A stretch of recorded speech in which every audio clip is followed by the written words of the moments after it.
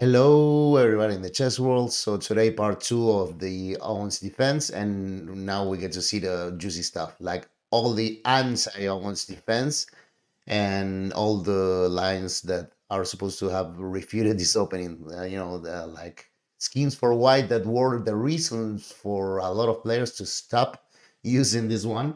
And as I mentioned before, normally everything starts with bishop on d3. This is the move that I told you were in here, both knight on f3 and knight on c3, with the idea of answering bishop before with knight g2 are the ways, like the white is using to refute this. So um, besides that, I will also show you some additional anti-Owens systems. In here, for example, a3 is one, just simply trying to prevent the bishop on b4, and another try that is f4. Okay, these ones are not gonna be hard to understand, but I'll show them later. Let us start for the most important thing, what to play here against knight on f3 and knight on c3. So let us start with this knight on f3 that was considered the best move some time ago. I remember that when I was studying this in the database of chess space, I was taking on only the games that were analyzed by grandmasters, and they all agreed that in here, well, now there is obviously it's quite obvious that we cannot continue with our bishop on before strategy. I mean, even c3 will be possible in that case. And well, playing d5 looks weird. I mean, they could just take it, we don't want to take it with the bishop because knight on c3 taken with the pawn will leave our bishop kind of locked down, what else? The c5 was given as or by these grandmasters as like the only move, the only strategical correct move. c5, it's a decent move, but it's definitely not the only move. Okay, the idea that they took was playing something like this. It's very, very unambitious by black, but it's quite sound. Now, I don't know, even c3 could be a sort of a complicated move to face in here. So again, it's not quite correct, but knight on f6 is actually the correct move. I don't know why all these informators were like insisting on c5. Knight on f6 is obviously the most Owens defense like move. We just again develop a piece, put pressure on the e4 pawn, and I mean this was actually played by Nepomniachtchi against Grischik. So you can see that yes, of course, the Owens defense is not a guest normally in the Super GM level, but in some quick, like rapid games and stuff, they use this opening just as the cloud player, and this is the right move, knight on f6. Again, the idea is the same. If they advance the e pawn, we can get into e4. So, and after queen on e2, well, again, now we're playing the normal, main line of the Owens defense, but just not having included knight c3 nor bishop on b4. But now it makes sense, So if I will, this is the continuation in that game. Knight takes c5 and c3. This is Grischuk against Nepomniachtchi. The black is fine here. This is no reputation of the Owens defense, and the game followed like this. I'll pass the moves quickly.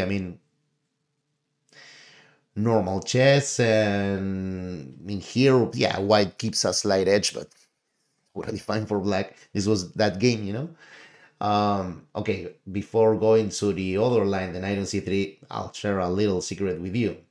Me, personally, against both knight on c3 and knight on f3, I always play g6.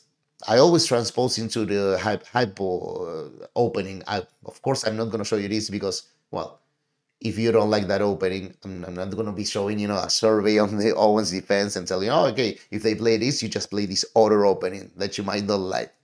Might not like. Of course, I'm not going to do that. Still, it's interesting to tell you this because, of course, I like this against both knight on f3 and also against knight on c3. The thing is that another thing that I like about this is that this scheme for white, against the hippopotamus, it's not a bad scheme, but it's definitely not the most sound one. So just keep that in mind. And if you like the hypo, you can always pass from a lot of strong players do that. They play the Owens defense. If white uses the best scheme, they go for the Hypo. Me amongst them. But of course, I'm going to show you what to play, keeping the Owens defense spirit, not having to transpose into another opening. So knight on c3, as I said, as Narodinsky showed, if you play bishop before, you just, fall into white's idea. And now they protect the knight. The bishop is on d3 in front of the knight, already developed in here, so everything makes sense. And, if we play knight f6, they just play castles. We're not attacking anything. Or if we go g5 immediately, once again, castles. And it's not easy here. I don't know. For example, if we take it and play knight on f6, this looks comfortable. But look at this, knight on g3. I think there was a game like this. And if natural castles, queen on g4, we're already under attack. What Narodinsky said makes sense, threatening bishop on g5. We cannot play h6 because knight h5 will beat us. If we play natural, they'll take our dark squares. So again, it is I understand why a lot of players stop playing the Owens defense because of this particular position. And yes, it is true that bishop on b4 is not the right move. At the same time, c5 is also not a resource here because d5 were much worse. So yeah, black was having trouble defining what to play. But once again, this is the Owens defense that you should use here. This is a normal move, just knight on f6. And this is the normal position because now when they play knight g on e2, now we just do go d5. And once again, we put the knight in there.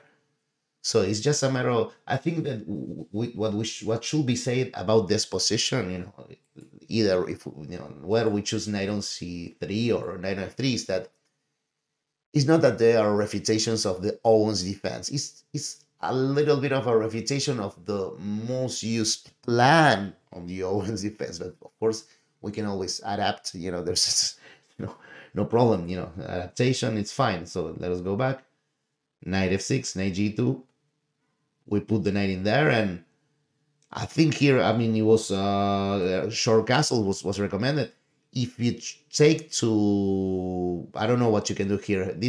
Try and take that pawn. You already give black time to play c5, and here on the center seems like white's not in time. And if short castles, queen d7, knight c6, we can always get in time to attack that pawn, and now long castles, So it's I don't think they should take that. I think they should play natural castles. This should be like our main line. This should be like a position that you play a lot of times with black in here, and you can just discharge. And I don't know.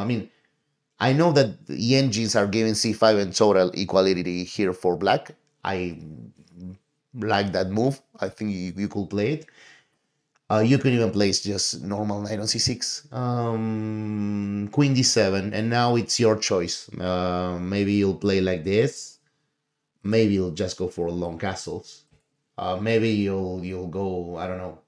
Maybe you'll go c5 in here, but you can see, it's black is fine. There are no such thing as a refutation of the Owens defense. You just have to play the right moves with black. So let me, having already talked about all of these controversial lines, let us go for these auto tries for white that I talked about before.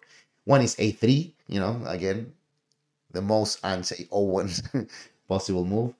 And the other is f4. So before showing you the concrete moves that we'll use against these moves, let us think about it conceptually.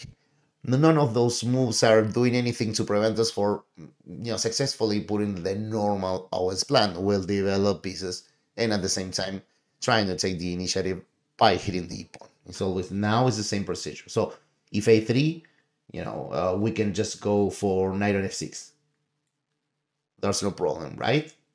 So let me go. Actually, let me go back. I'm gonna go to the actual archive, so I'll show you all of that. But you'll see how basically against both moves, we'll just play the natural knight on f6, once again, which will be, so in a3, again, we develop a piece, we hit on e4. So bishop on d3 as usual.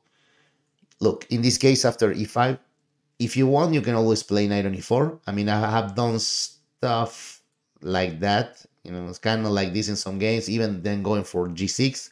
These are possible lines. You can even play it like this. Knight on, sorry, here, knight on d5. Because if they take to then play c4, winning the tempo, I mean, you're fine here. Right? Okay, this is not even that ambitious because we're going to play c6, c5 and d5. Just take it and c5. It's like one of the super normal opening, right? Like, but white hasn't got anything, I think. Pawn takes, bishop takes. And going back, I think, well, they should therefore play the natural bishop on e3, but well, now once again, we can just go c5. I mean, d5 is controlled, they cannot advance that pawn, and after knight on f3, again, there are options. You can always go for the same procedure that I show you, in another GM recommendation, like takes and play like this. Actually, you are super solid in here. There were even some plans of going bishop on d6, really interesting ways. So I don't think really, I don't think that a3 will give us any problem. I think the same thing about the foreign, I don't think it's a bad move, but well, we can switch back to normal Owens strategy. Bishop on b4, we'll already hit on e4. We don't give white the time to... Oh, there's another detail. After bishop on d3, in this position, we have f5. So, you never have stuff like this, in check, because we have king on f8. Here, we're winning just the rook on h1. So, if that doesn't... Well, queen on e2 should be played. And just let us just take everything.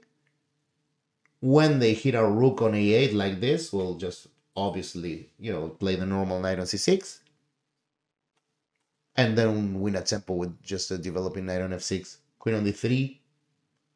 Castles. Queen in e8, interesting move. Maybe we want to play queen on h5. Even queen on g6. The engine was showing some lines where instead of this, black was even going like this, like allowing queen takes and pawn takes, and I don't know, black is always fine. So, okay, these two schemes in particular, not so hard to refute. That really, for me, really important for you to, stop believing that myth that knight on f3 or knight on c3 with bishop on d3 before is a clear advantage for white. Nothing could be further away from the truth.